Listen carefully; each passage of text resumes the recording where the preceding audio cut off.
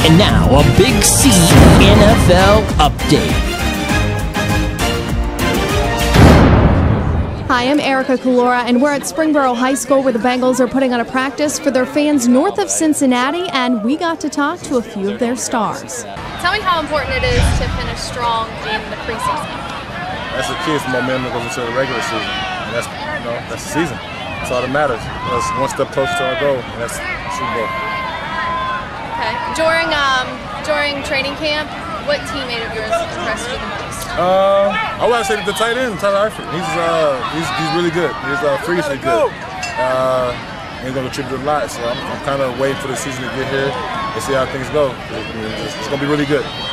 And what do you think you and the Bengals will meet expectations for the season? I mean, of all the media hype and your fans? We don't listen too much what outside things are saying about us. We have our own personal goals, and we know what we got to do, and we're here to accomplish those. So we know what we're going to do, and that's what we expect, and we're going to settle for nothing less. So the Super Bowl you are going to? That's the goal. I mean, why we play the game for? Cool. We're Super Bowl, right?